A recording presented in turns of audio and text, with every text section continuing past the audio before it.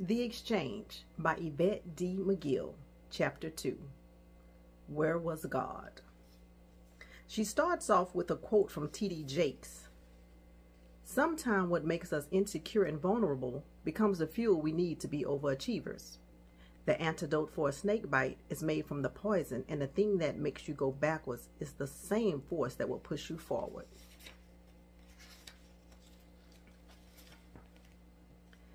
As you may know, there will be times in life when you will inevitably feel as if God is not there. He's quiet. During these times, we lose hope and think it is the end. God has smiled and reminded me that it was just a bend, not the end. Trust the process, Yvette. When you're taking a test, the teacher is quiet. I feel like I went through a tried and tested phase most of my life. I really believed as a child that there was no way that this God that they taught me about every Sunday could be real. There was no way he could allow me to experience what I experienced and say that he loved me. But he actually did. I know without a doubt. I went through all of that so that I could live through it and help someone else. One day, I heard my daughter say to my mom, "I love you too." What did that mean? My mom must have said, "I love you" to her. Well, the little girl in me jumped, and I quickly said to my daughter, "Tell your grandmother she never told me she loved me." My daughter, of course, repeated what I said. And my mom's response was, "She knows I do," retreating into the bathroom and crying. I needed reminding. God had recently reminded me that although I had done a pretty good job saying and showing love to my daughters when they were young, what made me think they didn't need the same love now that they are grown? I was ashamed when I tried to recall the last time I had confessed my love to them now that they were women. God helped me see that they needed it as much now as they did back then. I love these teaching moments from God. Readily admit I don't have all the answers, but I stand here teachable, eager to be a better version of George and Roddy's each day of my life. What did I learn from this? She says, you have to learn to love each person where they are, or you will stay disappointed. Another section in chapter 2 is titled, Time Heals Most Wounds.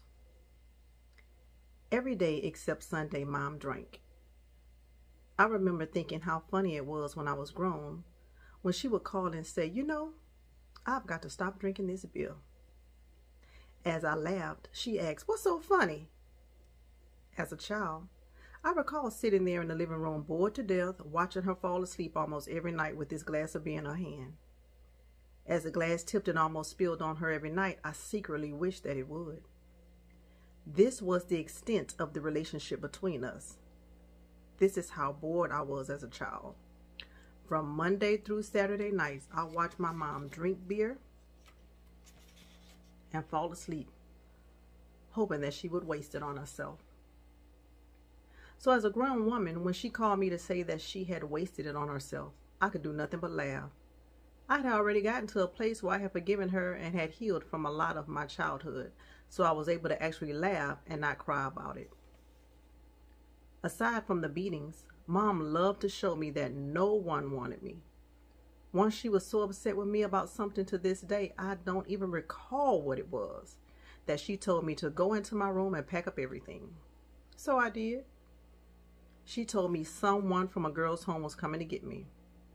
I fell asleep on those bags, sitting there in the hallway, waiting. The next morning, she woke me up and told me to put that shit back in the room. Nobody wanted me. Sorry, my deepest desire is to share these stories with you, so that even though you can't go back and redo your childhood, like I can't go back and redo anything that happened in that house, you can get to a happy place where you're able to laugh instead of cry. What did I learn from this? Find the healing in your hell. That was so powerful. Find the healing in your hell. So many times we often go through trials and tribulations in our life, and not just as children, but as adults. And we're often wondering, how am I going to move past this? How am I going to get through this? And every life test, I'm a firm believer, is a precursor to your testimony. Excuse me. Everyone is going to go through trials, tribulations, some worse than others. But there are often times in your life where you will be able to persevere if, number one, you believe in yourself, and just know that God is going to take you through everything. It may not be at the moment that you need to go through it, but He's going to get you through it in His time. So just know that there's always healing in your hell. A lot of times we just have to go through. And I've told many friends and family members that the word says, although we walk through the valley of the shadow of death, and I stick just on that little piece, because the word that I like to focus on is through. Whenever I hear that, I know through means that I'm not going to be there. I'm going to move past that. The through means, guess what? There's something on the other side. And so by reading this, when she says you're going to find healing in your hell, that's the one thing that comes to me. There is a through in your journey. That means that you're forever moving. We're not going to stop going through our journey, actually, until we die, in my opinion. So just know that as you're going through, the shadow means it's behind you. The shadow of all those things that you've gone through, that's behind you. That's why they say we walk through the shadow, through the valley of the shadow of death. The valley means we're going to go through some low times in our life. It's not always going to be high. It's not always going to be good. We're going to go through low points in our life. All of us. I'm not excluded.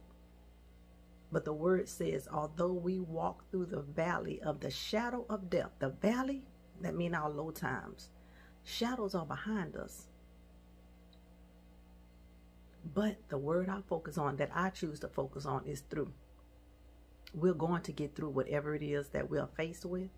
Even as children, we may not believe we can get through it. Some of us has been through some horrible things that our family members don't even know about. We'll probably never share. However, if you just trust and believe in God, just know that He's going to get you through. So that's all I'm going to talk about out of chapter 2. Please go out and get her book, The Exchange, excuse me, by Yvette D. McGill. And consider going to her website, www.yvetteDmcgill.com. She has many other books for you to choose from, but this is The Exchange. The next reading, I'll go over chapter 3 and read a snippet. I will not read the entire book to you because I want you to actually go and purchase her book. And thank you so much for listening. This is Gbutterfly.